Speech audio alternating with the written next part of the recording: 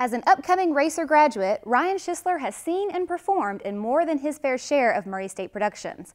Olivia Medovich spoke with him about how he became a theater major. How did you get into theater? Well, it's actually kind of an interesting story, a little bit long, but I can go as quickly as I can.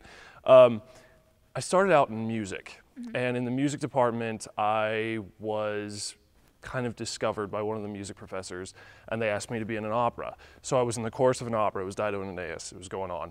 And I was in the chorus of the opera for that semester. Well, the next semester, the big musical, Into the Woods, was coming up. And I was back and forth between whether or not I wanted to do it. I was like, oh, I've got all these things I gotta do. I've got my television production major stuff. I've got field production because I was taking that semester. And I went in and I turned my books into him and I was like, I'm sorry, I can't do it this semester. And he goes, I really wish you would reconsider. And I was like, okay. So it was the day of auditions. I had nothing prepared.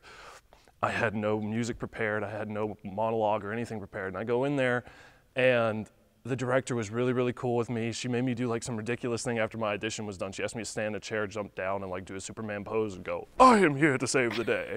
It was really, really funny. And I got the role. And it was a pretty big role with Cinderella's Prince and Into the Woods. It was really, really, really exciting. And then after that, I kept going on with it. And just from there on, it's kind of been history, I guess, as you could say. Wow, that's great. So what do you think your best performance has been thus far? That's a good question. I can say my favorite performance and maybe my best performance was in the recent production of The Woman in Black. It wasn't a musical, so I wasn't singing and dancing on stage, but I was getting that opportunity to express emotions through just dialogue and words, and it meant something more to me, and I think the message really went out to the audience pretty well too. So, can you talk about a little bit about David Balthrop and his involvement in the theater department?